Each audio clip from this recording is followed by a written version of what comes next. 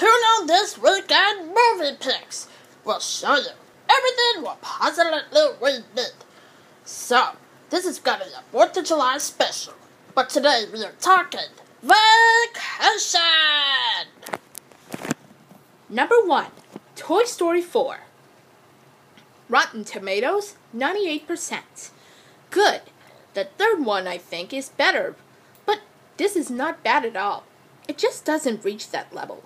It has good emotional moments and several ones of knots in the throat, in which you'll cry. I like the development of the villain Gabby Gabby, her arc, and how she evolves. The internal scene, when the rain, and how they tell us what happened with Bo Peep 9 years ago is great. The new characters, Forky, Ducky and Bunny, Duke Capoon, and Giggle McDimples, are great.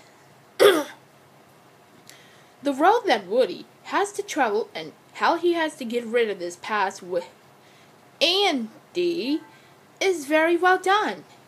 The ending with Woody and Buzz Lightyear is one of the best things I've seen.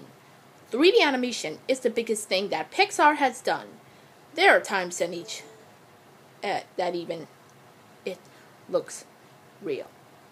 Number 2, Alvin and the Chipmunks, Chipwrecked. Rotten Tomatoes, 11%.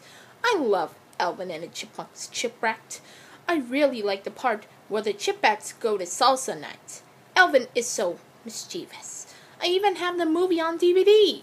Alvin! Number 3, Home Alone 2, Lost in New York. Rotten Tomatoes, 32%. A great Christmas movie to enjoy for all. I don't know about you, but somehow I like seeing the traps work. What is wrong with me and my sick, twisted, horrific amusement? I just love the scenes of every part of it. Love it, and would totally recommend it. Oh, here comes the bonus artworks on MixopolisChannel. That's me, Fennec, and Dragon Bobby, going to summer vacation. Oh, hey, do you guys want to take a picture together?